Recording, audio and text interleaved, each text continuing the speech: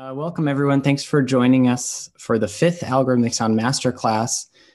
Today, I'm excited to be joined by my friend and composer, Matthew D. Gantt. Matthew is a CUNY alum. We met when he was getting his master's at Brooklyn College, and ever since then, I've been inspired by his music and our conversations about performing and composing with technology. One of the central concepts of Matt's work is the spatial characteristics and embodiment of electronic sounds. I remember him showing me a piece years ago where he was using something like 10 speakers on stage to create this metaphor of the speakers as a live ensemble rather than as an invisible source of disembodied sound, which has been a really exciting idea to grapple with. And it makes sense to me that this kind of thinking led to his current work in virtual reality, where every sound is given an uncanny virtual physicality. Matthew releases with Orange Milk and Oxtail Records and has taught at too many places for me to list out right now. And he's currently a PhD candidate at Rensselaer Polytechnic Institute in the Electronic Arts program. So with that, I'm going to hand it over to Matthew D. Gantt. All right, cool. So let's see if we can't brave the screen share. We'll kind of introduce a cast of characters, some of these instruments I've been developing. So, welcome home. Here's Ableton. What I want to do is just kind of run through a few instruments I've built in Ableton. Some of these might actually sound familiar to some of you, and then we can maybe kind of extrapolate from there, sort of the why and the how of it. So here is, let's see. Yeah. A nice kind of voice stack with the FM synthesis, variable packing MIDI flute, and upright bass. Here is more of an instrument system with that same voice and a marimba.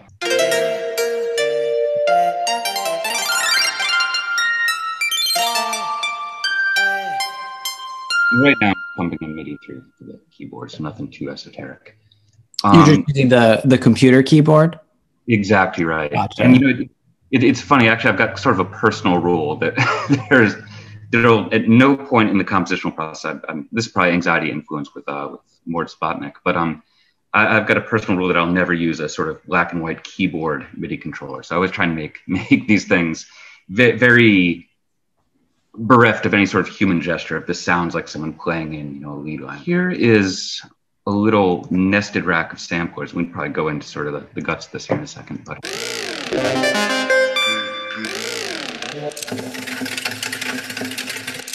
playing.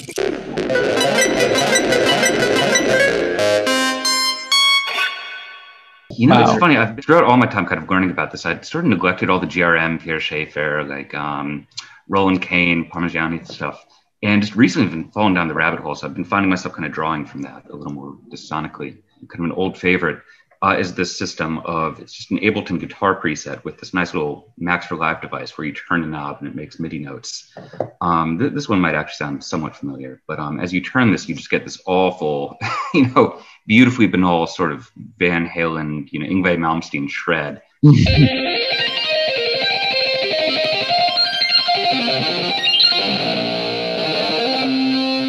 I think for many of us that maybe have a background in acoustic instruments or sort of performance going into electronic music, there's always these questions of sort of where the instrument is, what the gesture is, what the question of embodiment is, how much of this is sort of a system or a ready-made or a media object versus how much is this a composer or performer playing an instrument.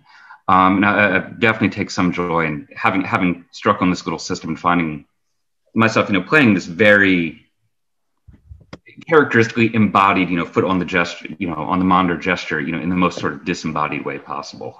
So that's when I find myself coming back to a lot. This is a good example of the kind of uncanniness that's in your music a lot, where it's like sort of in limbo between it sounds like a real electric guitar, but it also sounds very MIDI, which I think is exaggerated by the like Nancaro-ness of the MIDI shredding. And then there's also something where it's sort of uncannily corny almost, but not quite, I don't know if that sort of resonates with you at all. Just the sort of in-betweenness of the types of instruments that you choose. Yeah, no, that's beautifully said. And yeah, I think they're it's funny actually, even being on the series, and someone who I think maybe sonically I don't take after, but I think conceptually, Mark Fell has been this huge point of reference for me. When you're dealing with this technology, you're not only dealing with sort of a tool to do something, but you're dealing with this kind of collection of media signifiers. And you're typically dealing with a set of commercial technology that has this sort of recursive relationship between there's a market that, maybe wants I love it on Instagram for a while. I was getting this targeted ad for these software guitars, and it would just say, in this like monster truck behind, are you ready to shred? And it's like, well, I don't, maybe, but but this idea, right, that is it sort of a translation of guitar, or is it kind of this media object unto itself?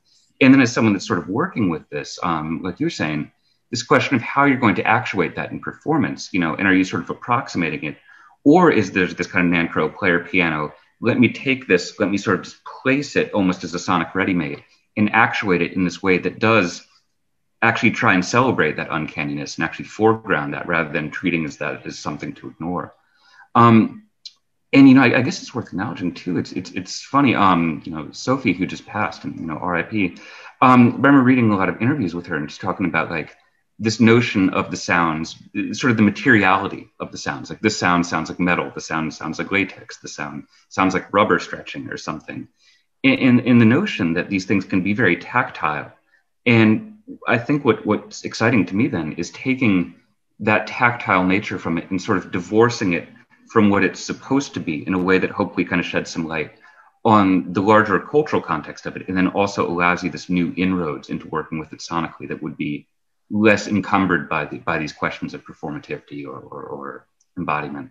It's just such an interesting connection between the kind of like Noah Shrevsky hyperrealism and the Sophie more current hyper pop aesthetic, and the sort of in between world of orange milk artists like yourself. And but I feel like that's kind of an interesting starting point for this conversation, to think about like the sounds that we're using and then the types of MIDI gestures that are going to be feeding those types of sounds. Thank you for bringing up Noah. Also, sadly, another RIP, but another CUNY alum in Brooklyn College Center for Computer Music. And in these weird points of resonance where I remember being aware of him and this whole notion of hyperreal music, and sort of going from tape collage just as sort of a practical way of working with technology to sort of this ethos of decontextualization. He's kind of going away from an acousmatic type thing where it's just, oh, well, this is just sound material, we're sculpting it, into, these things have cultural resonance, these things have association, these things operate as signifiers. And it was very strange then ending up on the same label with him for a while too. Yeah.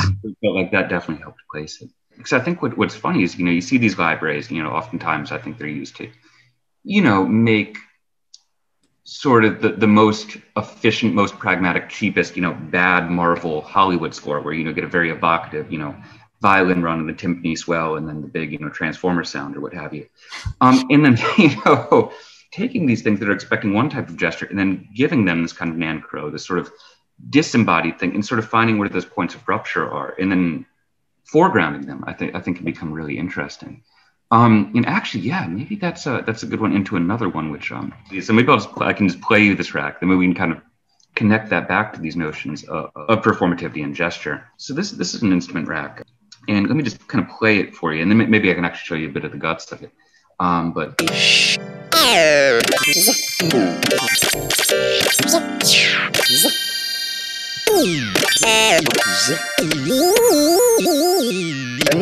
yeah.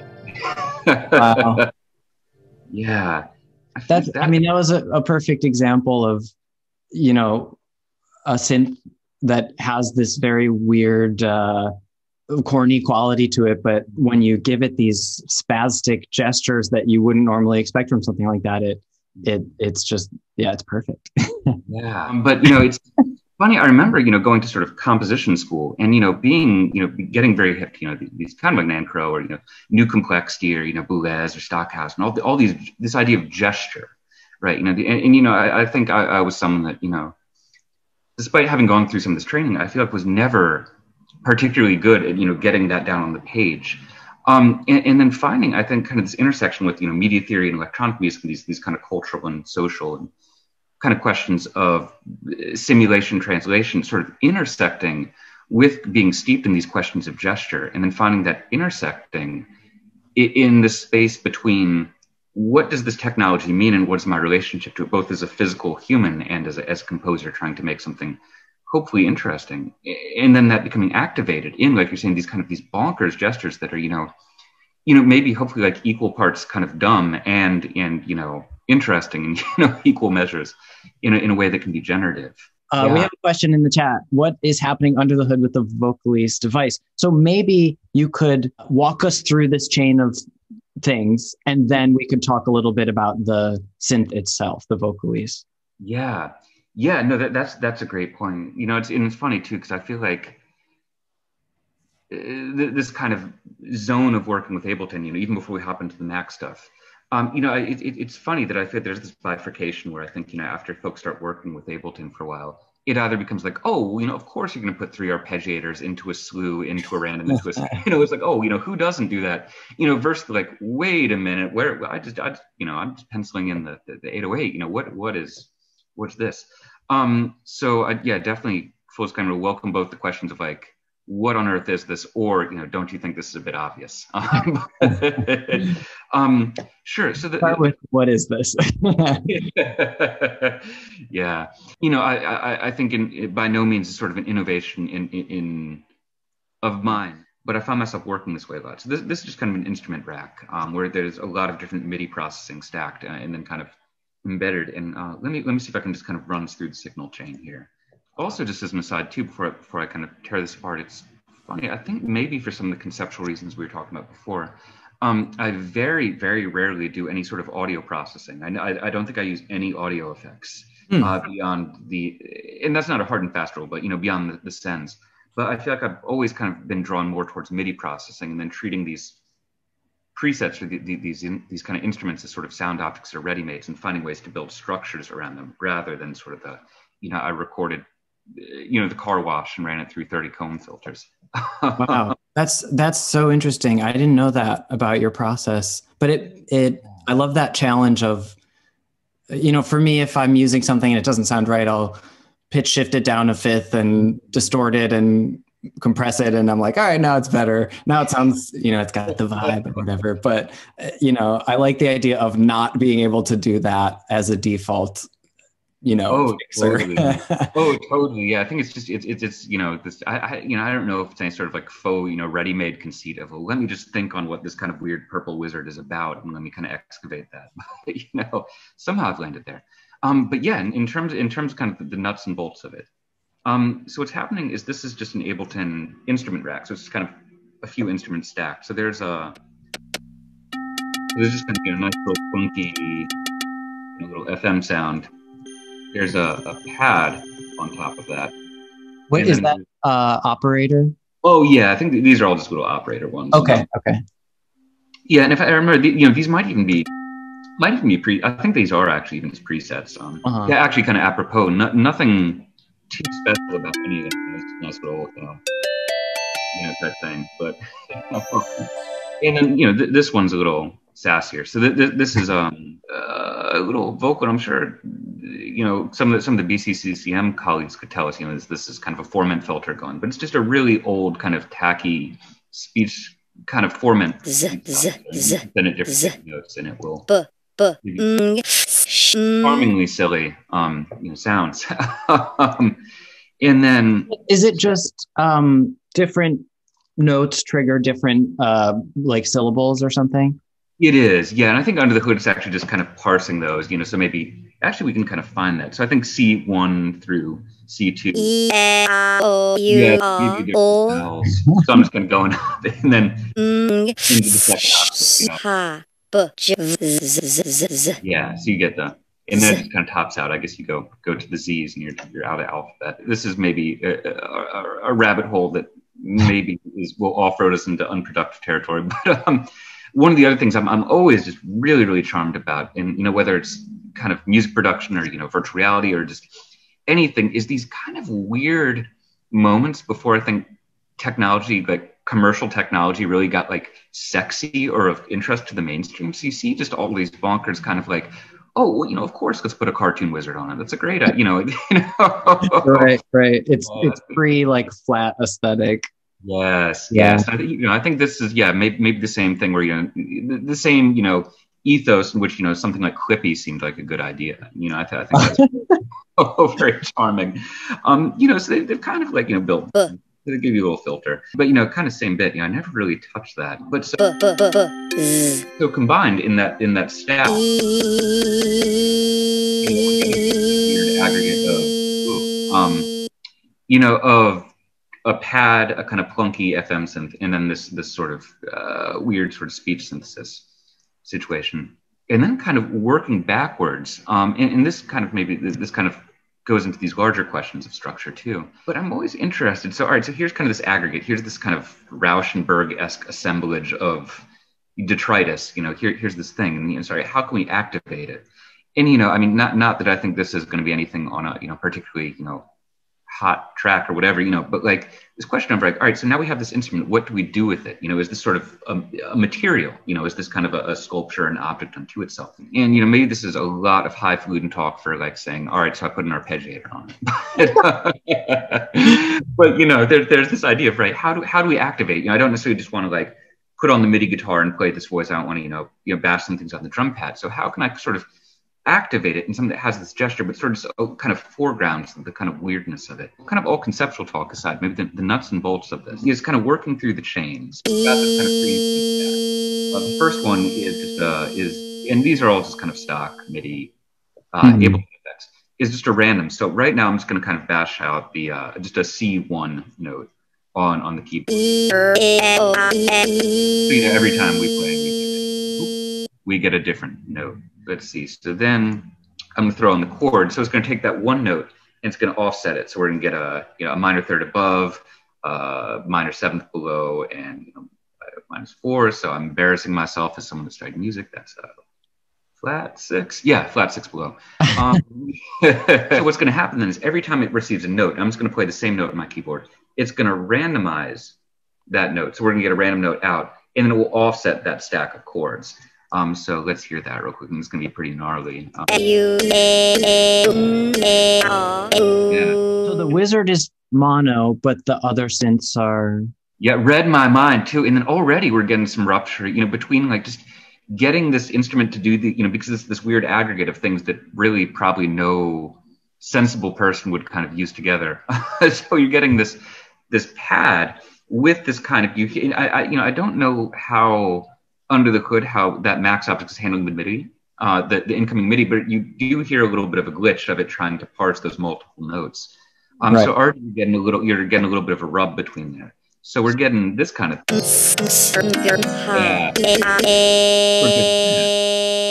and then what we can do, and again, this is kind of the thing where I think probably for half of the people, it's like, oh yeah, of course you'd put a random into the scale object, into the whatever. And then for the other folks that are like, you know, what on earth? So again, welcome any comments or questions in either direction. But because we're getting that random, and because it's not diatonically pitch shifting, it's just giving us a straight offset. And again, this is kind of a stock Ableton MIDI effect. Is just I'm going to constrain all those notes to a scale. And both a bit of trivia and a confession is I think every bit of music I've made is in C Mixolydian. So it's kind of like a very dumb, like mixed in key version when I'm putting together the live set. Yeah, but I do C major for literally every project. And then recently I was like, I got to mix it up. And I did some B flat major. Oh, look. All right. Oh, yeah. It's you know, it's funny. I imagine kind of Picasso blue phase. It's like, oh, I remember when Jacob pivoted, you know, we got into Dorian.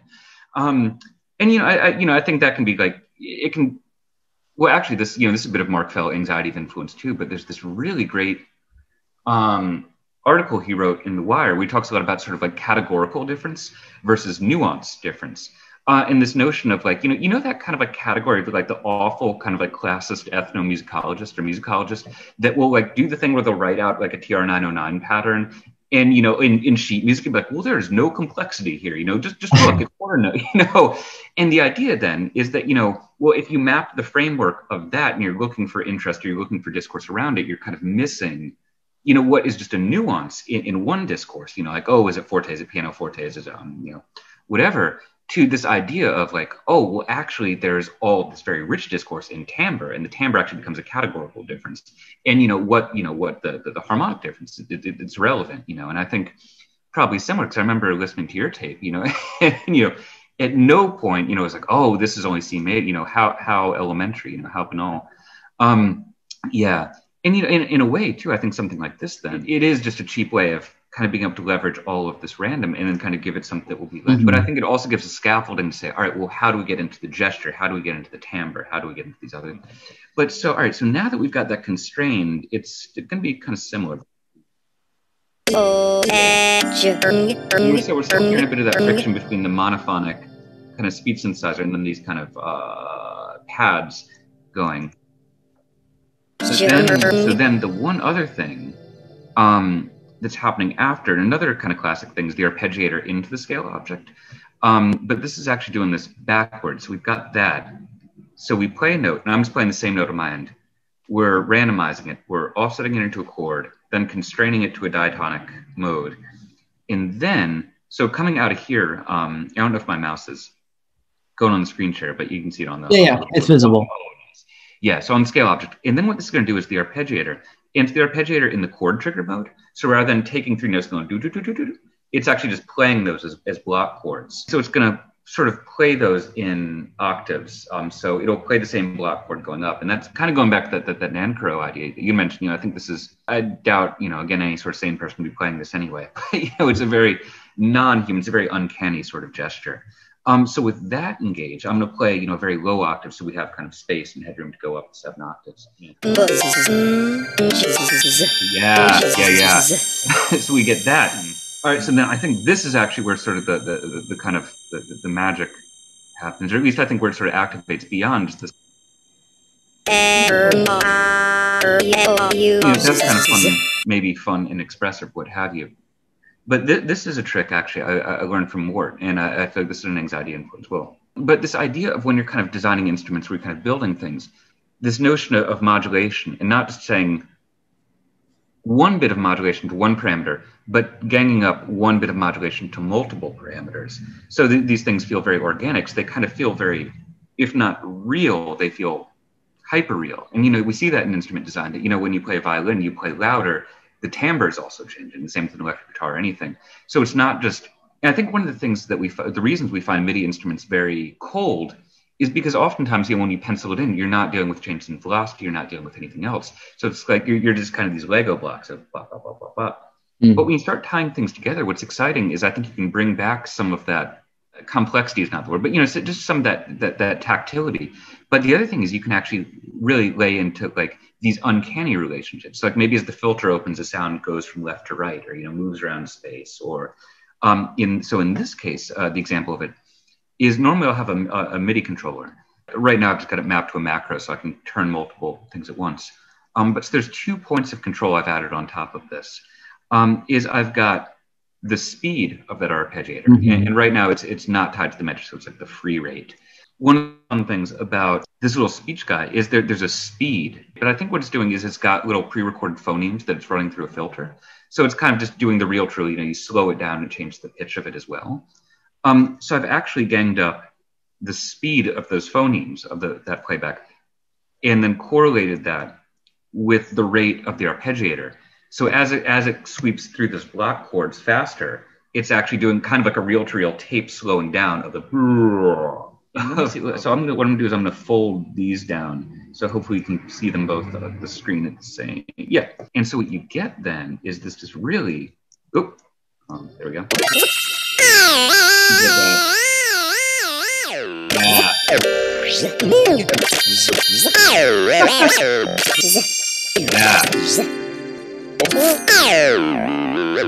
And that can be hours of fun right there. That's fantastic. I love this idea of just like full randomizing certain parameters and then having these other parameters that are really straightforward and linear. It's such a great combination, and your conceptual description of why that works is also perfect. Just that the more linear parameters kind of bring it down to reality, even if it's sort of like a hyper version of reality, but it gives it sort of like a more unified identity to have certain things that are just straightforward to kind of balance out the more randomized or the more Nancaro-esque inhuman characteristics of the gesture. I think, anytime you're dealing with electronic music, in any way, there's all these discourses, obviously, these histories. I think of someone like Stockhausen, and that notion of sort of total serialism, right? And it's like, all right, well, I'm going to sort of serialize, the spatial position to the timbre, to the octave, to the note, to the rhythmic value, etc. And these notions of, is this just kind of this like megalomaniac, like total control thing, this kind of top-down thing, which does have these, I think, not strange, but I think, important kind of like ideological questions, versus these more kind of like bottom up, like, well, maybe if there is some correlation, this can feel, and is kind of paraphrasing the Eno thing, or even someone like Ori Spiegel, I think, in a way, this idea that it's actually more of a grassroots relationship. So it's not necessarily that you're trying to control the instrument or sort of like exercise your will on it, but you're trying to create these organic correlations that maybe make it feel more real or hyper real. But I think it also allows these things to kind of take root in a way that feels, hopefully like less trivial, or, can kind of really sort of spark something when you're engaging. Yeah. Cool. So again, before moving on, we've got a sort of a pile of questions from this channel. Yeah. Is there anything else you wanted to show before we do that? Maybe I'd just say on this one, just to kind of like drive the point home, is that, this other little,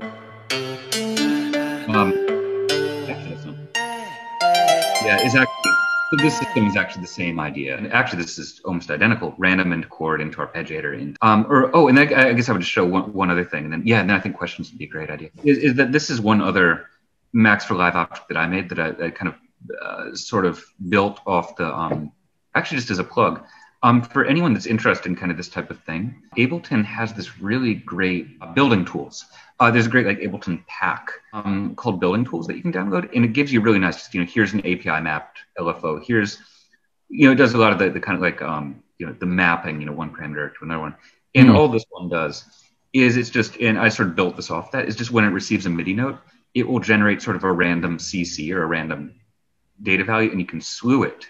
So, you can make it, rather than just hopping, you can make it sort of fade. So in this particular instrument, what it does, every time I play a note, it generates a new value, and then that's mapped over to the arpeggiator speed. And kind of for any of the modular synth people, it's like very much like a make noise wackel bug, or like, like a sample it hold into a noise. So it gets a pulse, it gives you a random value. And,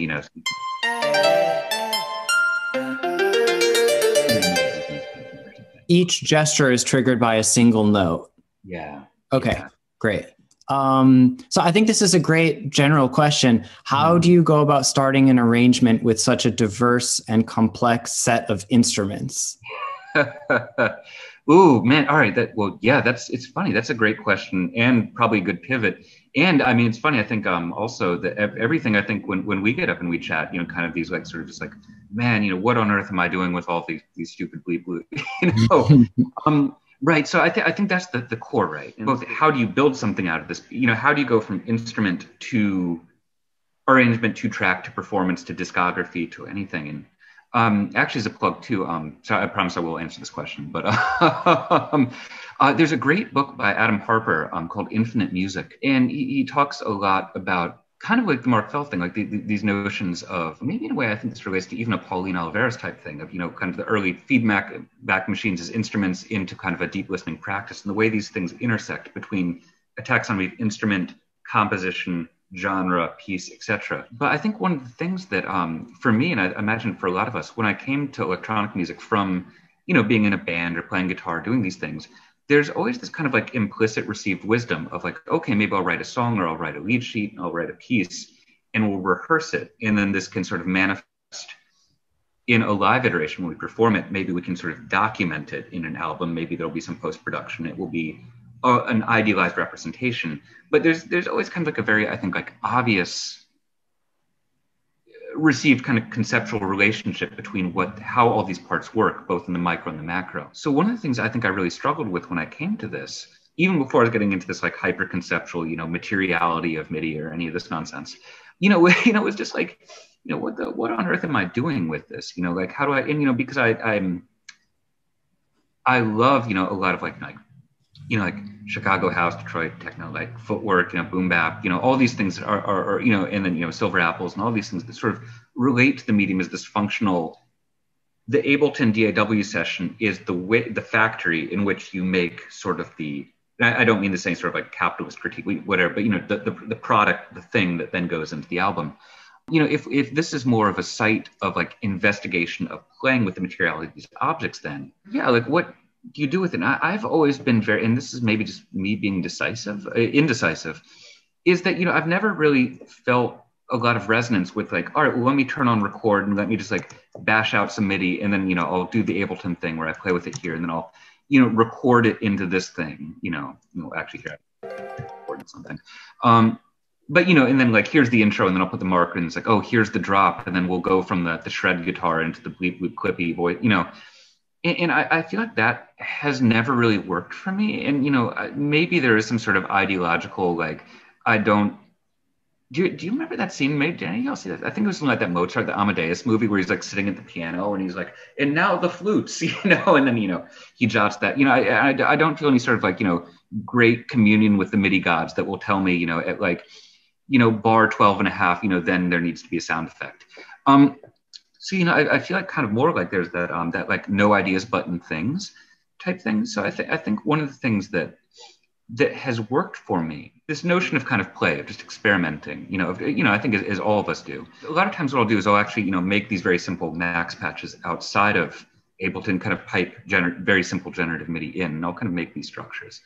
And typically what I'll do, and I think really in some ways I've been doing this for a really long time, and in other ways this is all, I think probably is around maybe 2000, I don't know, like 15, 16, 17, I think I really started finding my footing in a lot of this.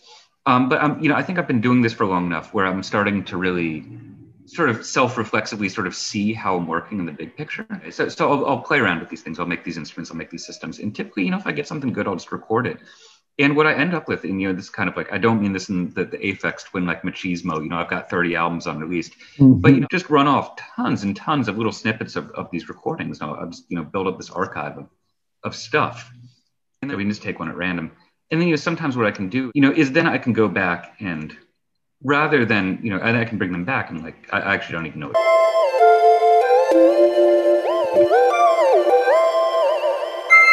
All right, okay, yeah, weirdly, I remember this one from ages ago. I think this is when Massive X came out. So this is random MIDI from Max going into Ableton through a scale constraint, et cetera. And then, but, so then I might just kind of listen to that. And I feel like I kind of feel like there's that, what's that tacky kind of like the block of marble and Dave, and you kind of just have the block of marble and you can kind of listen to it. And maybe if you just kind of put yourself in a mind space where you're kind of receptive to it, you can start hearing what works. And then I'll sort of kind of let that dictate. So rather than here's the intro, this is kind of like the John Cage, form is a bridge from nowhere to nowhere. So I can say like, all right, here's a section that's 1 minute long. And a lot of times what I might do even is I'll turn that into, Ableton's got that really wonderfully terrible, but really generative. You can turn the audio into MIDI. What I might do is then take that and then turn that into MIDI and then take that MIDI rather than just kind of mapping that to an instrument. I might run that through some of these kind of processes. And then maybe we'll kind of hold those up together and kind of see, maybe this is something. And then almost like, kind of like, you remember those old like 90s, like scholastic utopian, like biology transparency pages where it's like the clear pages and, here's the skeletal system, and here's the circulatory system or whatever. And then, you kind of start seeing those and you start seeing these points of resonance, and then maybe it will be generative. And then maybe I can just kind of tape cloth style sort of kind of, sculpt that a little. Right. I mean, I love that process where I like the archival element of it, where you're sort of low stakes, just saving moments of your messing around with this stuff. But then I also like that the process is a cycle between a sort of traditional tape collage, start to end, working in a DAW timeline, and the more instrumental version, or kind of like the more modular synth way of using Ableton with all of these MIDI processing and randomness and, improvising triggers and stuff like that. But I like that by sort of bringing it back around to the audio to MIDI thing, it creates a loop where you're always going back and forth between the two the two ways of working. Yeah. Beautifully said. And I think that's exactly the case. I feel like that there is, this kind of linear pipeline that's sort of implicit. You know, I think even Jaron Lanier talks a lot about like this idea of lock-in. You know, the way that these kind of like design choices in any sort of theoretically open system, you know, kind of, you know, then kind of constrain these things. You know, it's like, oh, you can do anything, but you know, what's the time signature? What's the, you know, what's the BPM, or what, you know, what key is it in? You can play any key, but you know, it's like, oh, well, all music is now in Western kind of note-based things. Or even more generally, I guess the salient point here is I think there's sometimes this implicit pipeline of, you know, start with your 4-bar loop, assemble it in the arrange, bounce it out, put it in the thing, put it on the album. But the way that these things can sort of manifest in this kind of circular way feels really exciting. Yeah. Yeah.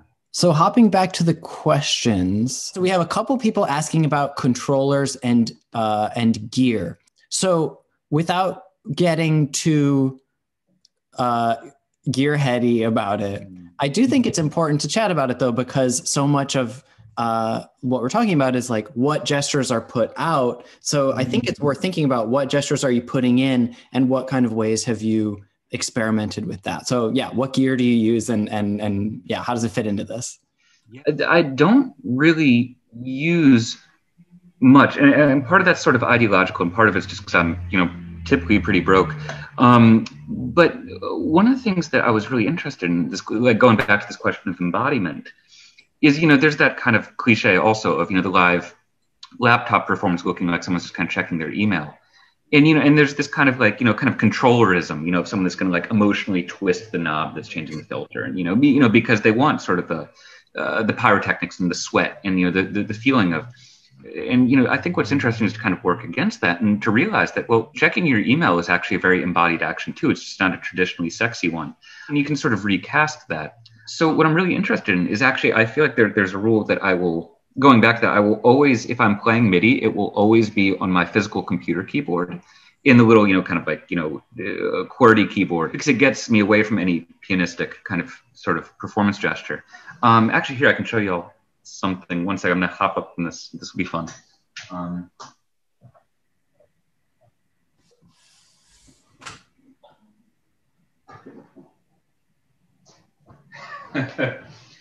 All right, so I think this is actually the sum total of the gear I own. This is a Rolly block. If Red is watching this, thank you, Red. It's a nice little XY pad. And there's been a few, it lets you get 3 channels of CC in. So one is pressure, one is X, and one is Y. And I will do a lot of things where maybe on the onset that will trigger a note, and then maybe going back to this thing where you're ganging up things, maybe X could be the speed of the arpeggio, then, you know, the pressure could kind of be amplitude and timbre, what have you. This is a Fader Fox. What is this? The LV2. Actually, this was gifted by Morton Subotnick, so it's a cherished kind of thing. And it's got this cute little joystick. This is actually, I can give you a real example rather than a hypothetical, is this kind of instrument, which is just a master.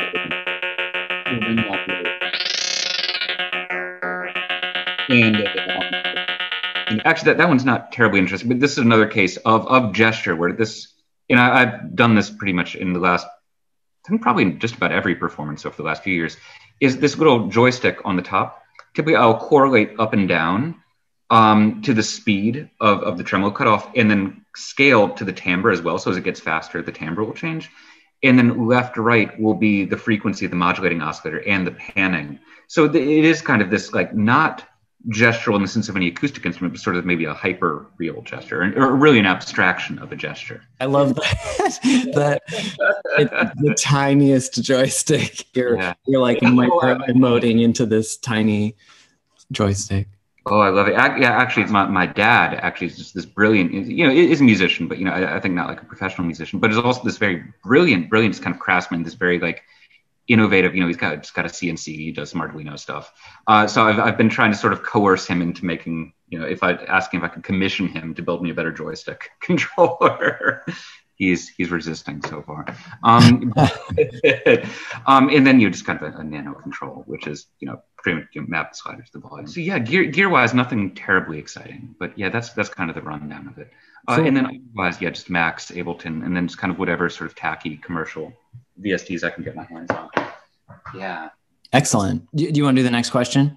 Yeah, let's do it. Okay. I'm going to read this one as written because I think it's well said. So How do you decide how to present these sound systems slash algorithms? Is it built into the way you construct them in some way? In what ways, and how do you decide on the whole that you want to put forward, say in the form of a track slash piece? So curious as to your process around this. Gosh, isn't that the big one too? Who asked that? Yeah, gosh, that's the question. You know what? Maybe we do a two-part. Hopefully, I don't glitch out. But I want to both show you all this for trivia's sake, kind of to substantiate a previous answer, and then actually, because I think that's a really good pivot to a larger one. I think this is something that you and I have talked about a lot too. Is that I think with any type of generative music or any type of sort of making these systems, it becomes surprisingly easy, I think, to get like a nice little like soupy. Did I? No, I'm still there. Kind of soupy. Okay, here's the little clippy voice, and it's making these gestures, and it's this nice kind of diatonic soup or whatever. But the idea, right, of how do you extrapolate it into these larger systems?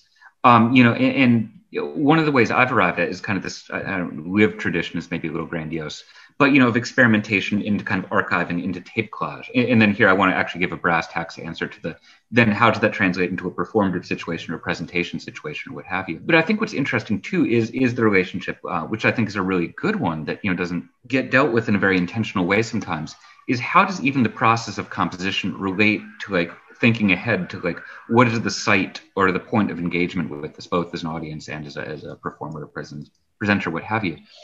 And I think one of the things I've definitely felt this as a person tuning into previous versions of these series. I think sometimes there's this like nerd machismo of like building like the perfect patch, of like, oh, if only I had like a better generative sequencer, with all these different subroutines, and then it would go into this thing, and then it would do the pads, and then it would do the fortissimo gestures, then it would do the cadenza, and then it would do the pump fake drop into the like transformer sound, And I think there's something to that. Ideally, I would like to extend these systems so it's not just one little kind of zone, but one thing that can deal with like sort of logics that deal with many zones, these kind of meta structures. So it's not sculptural in terms of the materiality of one instrument, but it's dealing with these relationships, the other one. And just as an aside, I feel like this is something I could talk about for hours, but I don't want to steer us away from that question. But I do want to there's a really great sequencer that Intelligent Music put out in the late 80s, early 90s called M. And I think it was initially for the Atari and got ported. And then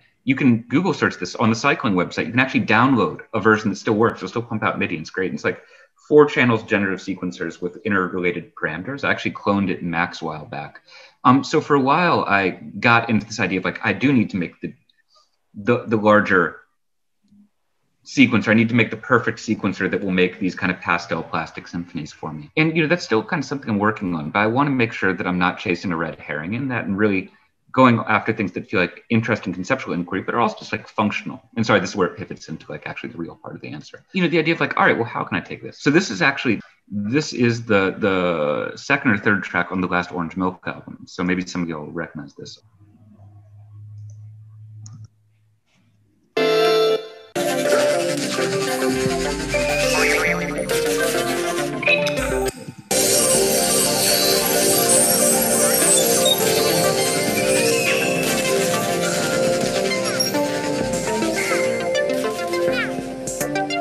So this one, and so this is kind of a mixture of kind of the things like we were looking at before, flattened audio, tape collaged, then various MIDI derived from that, and all put out in the timeline. But then, sorry, this is a very, very long-winded wind-up to answering that question. The idea of like, all right, well, I want to play a show, how I perform this, and and there's always that notion, right, of sort of live algorithmic performance versus like, oh, well, they just press spacebar on the thing, and I think I'm somewhere in between. I think there are points, granted, where I will just take a section, it will be on Rails, and I'll hit the play button, and it's the most boring, lamest, cheating kind of thing. But what I'm excited about this, and this goes back to the circular thing, is one of the things I'll find excerpts from this, and I'll actually tend to work backwards. So rather than starting the track here and then bringing it over here, I'll actually usually compose here. But what's cool is that Ableton has this really nice, and I imagine a lot of us already kind of know this, is you can take something, you can highlight a section, and you can right click and you can say consolidate time to new scene. And then it will actually, this will go pretty fast. It will then actually take that slice of time. And I think this is worth actually letting it spin out. And then it's going to take this and it's going to hop this back and it's going to construct Ableton calls it a scene. Yeah, it's going to make a scene for us. Yeah, so it'll actually make the scene that you can launch out. Then what's fun, in addition to looping this, you can set different start points and different loop points. So oftentimes what I'll do is I'll set up the scene. So maybe a gesture of just like, some sort of impact into kind of like a more rhythmic figure, is I'll then take it so they all start, this little excerpt will start together, but then I'll loop just the tail end of it. And then maybe I'll take all of those tracks and I'll have them loop at different rates. So I can take sort of a macro gesture, fire that off, as a scene. And then at the end of that gesture, they'll actually start looping, but they'll start looping kind of like phase style. So each time they loop, they'll actually evolve and change these rhythmic patterns. So I can go from something sort of pre-composed and actuate that, and then set myself up with kind of this sort of live kind of bed that then I could improvise over with those other instruments. And that's sort of like the core of the live show. And the other fun thing too is you can get really, really deep with the different follow actions and the different kind of legato actions. You can do all sorts of crazy things where like maybe when you go to the next scene, will it start from the beginning or will it pick up from the transport of that individual clip and then crossfade into the next one? So oftentimes there is a lot of pre-composition in the live sets where it really is kind of taking all these different disparate gestures and then sort of folding them down accordion style into this thing that's very spring-loaded that I can step through that is partially on rails, but then partially these different things that I can interact with and kind of cue, but then go into this more algorithmic, more kind of faux generative thing live. Right. That ties into something that's come up at a lot of these other masterclasses. Mark Fell and Malitzin both kind of said something along the lines of how for certain live sets, you need this balance between having something that's reliably good and something that you feel like you can have an influence on while it happens live. So this is a really interesting strategy where, you hit the button and the event happens and it's what you want it to be every time. But then after that, there's some randomness involved. And also, like you said, you get to sort of hop in and do something more improvisatory and spontaneous. Yeah. And it's funny, right? And it's what's strange? I feel like this is something that, I think I'm still, all of us are, perpetually chewing through, but I think something that I feel like I was able to kind of find my peace with was that, in the same way that when you're, the guitarist in a band, there's a lot of, sort of received wisdom about what your relationship to kind of the production, the actualization of, any sort of musical, performative, whatever event is. The metaphor you have, it's like, oh, I'm the guitarist in the band, that's what I do into the metaphor. Whereas with this, right, you really have to sort of stake a metaphorical or conceptual relationship to your materials and to your audience and to the site of performance. So this idea of like, is the laptop my instrument? Is the laptop sort of a bucket that contains multiple instruments? Is the laptop and the one I think I found is kind of, it's a chamber ensemble and I'm sort of the conductor. And then occasionally I can kind of like step in and be the soloist that plays the cadenza in between those. But then also there are all these questions. There is kind of this, sometimes I think can be sort of a nerd machismo of like, what was the most live or, that, live modular DAW list set. And it's like, but then, also just, I think we've even talked about this in our own practices, just what's interesting to us, because no one wants to sit there and hit spacebar and just sit there. And you actually, it's funny too, maybe we were talking about this. I learned this recently in programming. There's this thing called, and maybe someone smarter than me can correct me on this, but my understanding is there's this thing called the XY problem. And the idea is that you're trying to solve sort of problem Y, and you get in your mind that, that you need solution X. Like, if only I had a better generative sequencer, then I could do the best live show ever, Y.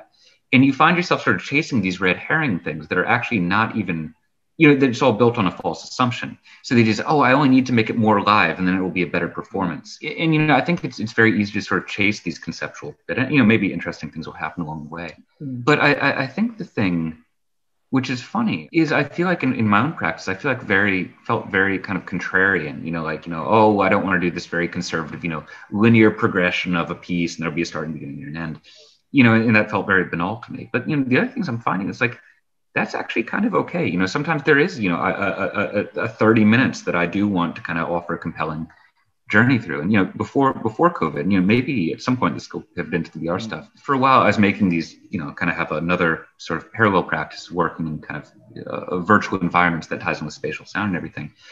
But, would do the thing, where sometimes you the person's a boring live performer, so you offer some sort of visual pyrotechnics. And I think what's interesting is that even the implicit sight of a performance, performers on stage, the audience sits over there and drinks PBR, is kind of an artifice too.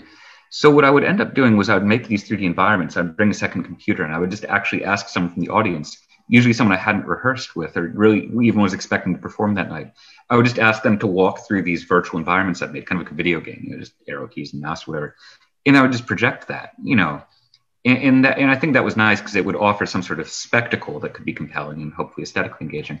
But I also like just for my own entertainment, finding ways to sort of rupture the oh, they're just sitting there with laptops, isn't that boring? And, in my mind, it's like, well, they're just sitting there with laptops and isn't that a thing that, maybe could that be interesting, actually? Yeah, it's funny because it seems like the problem to be solved there sometimes feels more like, how can I be busy enough to justify this as a performance, rather than the question of what would any sort of spontaneity actually change about this piece? Is it still just, hitting the right notes? Do I have only kind of loose control over the pacing of the whole thing, but it's still going to be essentially the same every time? But I like that alternative. What should I be doing during this live show? I like that a lot. Yeah. Oh, totally. It's funny. I feel like it kind of ties in with this weird sort of equation of virtuosity, I think, with the virtue in a way. Or this idea of excellence, of oh, what a killer shot. They were so good. It's kind of almost this athletic type of excellence, or even, it's funny, not even as a sort of false humility type thing, but, it's funny, even the notion of teaching a master class right now. It's I don't know what I'm doing, in a way, I feel like I'm sort of the horse whisperer. I'm the bleep bloop whisperer. And, really, the idea is that, it's kind of a Cajun thing or, even again, maybe even a Sophie thing, of just finding yourself enamored with the materiality of various things and then kind of allowing yourself to be receptive to what those materials could tell you and then just helping them along, rather than sort of dictating any sort of top down, and now I shall organize them into, bleep opus, number 7. But, just kind of being a conduit in a way has always felt better. Yeah. I think maybe we should talk about VR a little bit. Yeah. So Brad Shermer asked, how does your music making change or augment when working in VR? That's a great question. That's a big question. I think it's funny. There's two ways that in some ways feel sort of separate, kind of the line of demarcation actually being kind of COVID in a way. But also they're related, maybe to first sort of tie it back to the practice. I remember a few years ago, kind of even before VR was sort of becoming a thing, a friend was talking about oh, wouldn't it be great if, you could just kind of get in virtual reality and, run around Ableton and play the instruments. And, in my mind, it's kind of well, no, that's why, I can already bash the MIDI notes, what sort of, embodiment would that give me? I don't want to do the Wiimote lightsaber, playing operator preset number 4. Why would that be interesting? But I think what's exciting to me is to kind of take that sort of Sophie-esque idea of the materiality, the tactility of these objects, both not even in terms of emotionally twisting the knob as a performer, but just the idea that they have a taste to them.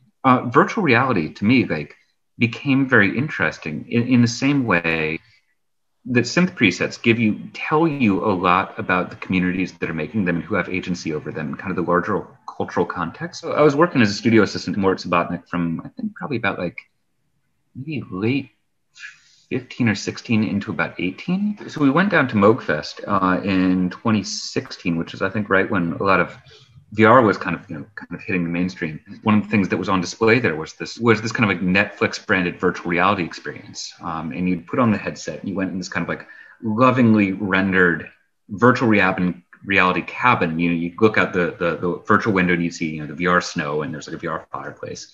And then inside of it is this giant virtual reality television. And you sit down on the VR couch and you watch VR television. So it's just the most high budget dumbest failure of imagination where you've done this amazing new 3D medium to watch a 2D medium in a way that completely bypasses any of the creative affordance of it. So to me, that actually became very inspiring. Was like, all right, what does this tell us as kind of like going back to that idea of like ready-made sculptures or kind of these Rauschenberg-esque assemblages of signifier of media?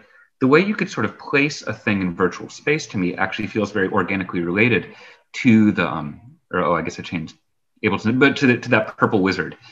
All these objects kind of have like a taste or a materiality or a tactility that tells us something. And that can be a very sort of playful, generative, just decontextualization, or it can be a critical engagement with, the technology. And, I don't know how to program. Everything I know is like very self-taught, just from chain smoking cigarettes and watching YouTube tutorials. When I was watching these tutorials, they give you these things like, oh, here's how you select something from a menu, and the way you learn it is you shoot the menu thing with a virtual reality gun, it's every art and technology banal critique of like, well, look how they're steering you towards this. You don't even know anything with it, and you're already learning how to shoot guns, etc. But anyway, sorry to tie this back. The thing I'm interested with music in VR is very much not that, like, there's so many banal, you put on the headset and you play like a VR xylophone, and isn't that fun? But to me, what I'm excited about with VR is that it feels like a very media-rich continuation of this notion of the materiality of instruments and media objects. And the other thing is how that ties in with spatial sound. And I think this is also a very kind of cheap discourse, though there is some truth to it, is that, there's this whole history of acousmatic music or, surround sound. You have to have access to the spatial. You have to go to the school where you can have the 10 speakers where you can make the piece. But because a lot of VR has very cheap built-in sound, you can actually start engaging with this history of experimental music practice in a way that's like counterintuitively surprisingly accessible. And with platforms like Mozilla Hubs, and I promise I'll show a little bit of this before we end, it's free, it's all browser-based, you don't need any software, you don't even need a headset. Anyone can start making, these experimental spatial sound installations. So to me, it feels like, sorry, this is more of an essay than I intended, but it's the intersection of an accessible way of dealing with these kind of specialized practices, and it's a window into these larger questions of equity and agency and signifier in very rich hyperreal media space. Yeah. Yeah, that's a great answer. It really ties back into the first thing you talked about today. It's great. Actually, I mean, you mentioned it. It'd be great to see something. Yeah, let's try it. Let's see. All right. So, so while this is queuing up, one of the things that I've been really excited about, one of the platforms, is there's this platform called Mozilla Hubs. What it is, it's a web VR platform. So essentially, you can kind of go to a website, and that website will be a 3D environment. And they've already Mozilla has already done sort of the back end, where if you have a virtual reality headset, you can actually just go to the website and it will render that in VR, and you can walk around it in your headset, and you can do your kind of like cyber whatever. But if you don't, you can just literally go to the same website on your computer or your smartphone and walk around with it video game style. And it's all cross-compatible. So when you're present in these spaces, you'll see everyone else that's there as an avatar. And, you can have one person in a VR headset. You can have one person on their phone, one person on their computer, and they can all interact with each other. One of the things we've been doing since the pandemic is actually doing a lot of performances and shows and installations. This is a group show curated by Synthesis Gallery in Berlin. And my piece, beyond designing this 3D space, was this sound sculpture. So what you're going to see here in a second is this 3D kind of assemblage of objects that I downloaded. So you can kind of, same way you can go to Splice, there's just tons of these 3D object libraries. So I've kind of made this visual assemblage, and then I've animated them. And again, I feel like this all relates to the compositional practice, where they have these different trajectories that move the sound in space that are all of different lengths. So it's kind of almost like a Calder-mobile, or an thing, or a phase piece, or what. So really, it's music for airports and virtual reality. Really, is what it is. But I don't know. I feel like I'm like the Eric Andre, let me in. All right, if this doesn't work, in just a few seconds, I'll play a video of it. But I think it'd be fun to show you all this in real time. Yeah, maybe while this is queuing, are there other questions I could speak to? Here's again kind of a nuts and boltsy question. Somebody's asking about this. A Logic Pro user is interested in getting involved in algorithmic composition, asking if he needs to switch to Ableton and using Max for live. But yeah, do you know anyone working on this kind of stuff with maybe Max through Logic or Max through other software? Or overall, what are your thoughts on, I don't know, does this have to happen in Ableton? I mean, I feel like Ableton is nice because it does give you a lot of nonlinearity, and, you know, the Max for Live, you know, embedding is very nice. But I think, you know, maybe this is me being the cartoon grizzled guy in the Guitar Center saying, you know, you can do anything you want with, you know, with a Squire or whatever. You know, I mean, there's a million ways you can do it. You know, algorithmic music, I think it's worth being aware of the kind of the nerd machismo of, like, you know, watching like the Richard Devine Instagram too much. And, you know, it's like, oh, well, I need, you know, the coolest. But an algorithm is just, you know, a system. You know, if you put two loops of different lengths and let them play out, you know, that's an algorithmic you know. So, I mean, I think it's worth kind of envisioning, like, what is the end result do you want, rather than that XY of like, oh, I need some cool algorithms. So that was sort of the long, windy answer. The short answer is yes, you can totally do it in Logic. I think actually the way I work, and Jacob, I think the way you work too, is both of us will, rather than doing a lot of Max for Live, we'll run Max sessions outside of Ableton and pipe MIDI into it. So if you've already got like a workflow with Logic, you can totally pick up Max as a sidecar, send that MIDI or whatever you want to do, you know, into Logic and still kind of build off what you know. So yeah, I think there's rarely any sort of like, oh, well, you have to have this thing. Right. So the stuff you showed today was very much like inter-Ableton. But I agree that the way that I work is mostly stuff in Max and then using Ableton just as sort of like a location for MIDI instruments and as a general place to hold, like, edit recorded MIDI and things like that, yeah. So, which Logic would do exactly the same. Yeah. And let's see, actually, before my computer might kind of like start catching fire soon, trying to render all this. Cool. So maybe what I'll do is I'll mute it and kind of give us the tour, and so I'm not shouting over it, and then I'll throw the sound on. Yeah. So this is right now what you're seeing. This is an environment that I kind of assembled. It just lives in the browser, and then here is this sculpture, kind of like showing my influence on my sleeve called the fountain.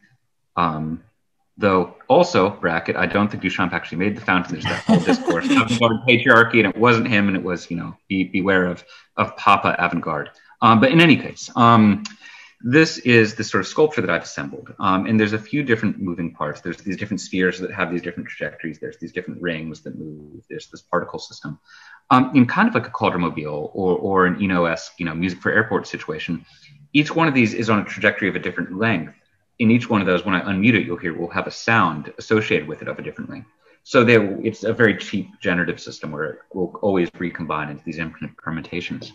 But the other fun thing is, I don't know how well this will come through the screen share, but each of those has a sound. So as you move through the space, you'll actually hear a sound sculpture. So, you know, rather than, you know, needing to go to MPAC or go to like Steimer or Karma Lab or any of these things, you can make a surround sound piece, you know, literally in your browser for free, you know, for nothing, which is really, really hugely exciting, I think. And then for this particular piece, we actually allowed people to come and add their own sounds to the fountain. So we did kind of a 24-hour event, which is fun. But let me just stop yapping for a second. I'll turn the sound on, kind of just walk you around for a second.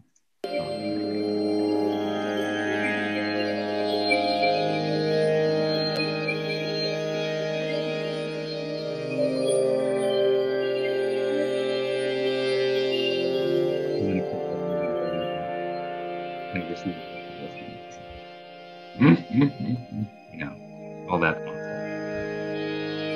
fun stuff. Yeah, I know that's kind of a universe unto itself. Is there anything that would be useful to sort of speak to about that, I wonder? Well, first, just one thing that popped into my head, you know, thinking back to Brad's question earlier about how VR changes the way you work with this. This seems like such a perfect example of how you're kind of using some of the same ways of thinking, but the overall structure and format of the piece is completely different because it's in VR. The fact that there's no beginning and ending, the fact that the audience has control over the spatial characteristics of the sound. So it's just a really interesting spectrum to see, like, when you're working on this kind of stuff as music and when you're working on it as something else. That actually feels like the third reason I think this feels very exciting, beyond all those, you know, spatial sound, you know, investigation of objects, etc., but is these structural questions. I remember when I was in graduate school, I remember I was just bashed my head against the wall for ages, and I ended up writing this what's the Always Sunny in Philadelphia meme where he's pointing to the conspiracy theory, like